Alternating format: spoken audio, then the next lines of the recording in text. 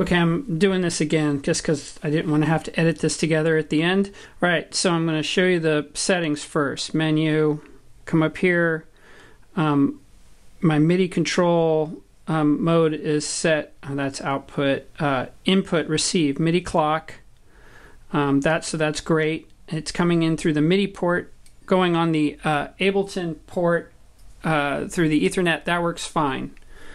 Okay, so I'm going to go back to my main. I'm going to start my master.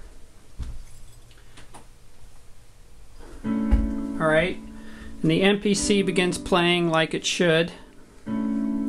It's not playing, I don't have anything play, but it's in play mode. My record mode, come on, is set to here, record on the beginning of the next bar. Okay, so now I'm going to hit my record button, and boom. It just turns off. So if I hit stop over here and show you what it's done, you can see it's recorded this tiny little bit of audio and then shut itself off. My master is still playing. I'm going to turn that off.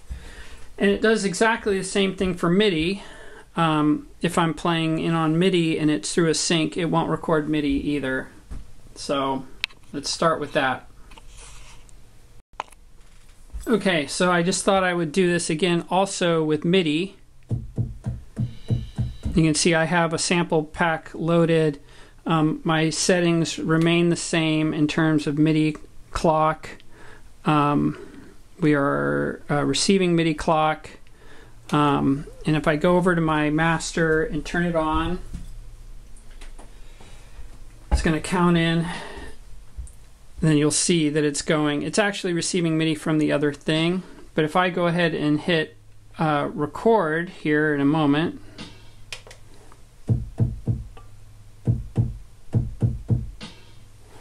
now my overdub light hasn't come on. I'm going to hit stop, and then I'm going to go up here and show you what's recorded on the grid, and nothing is recorded on the grid. So it doesn't record MIDI when it's syncing to an external MIDI device either.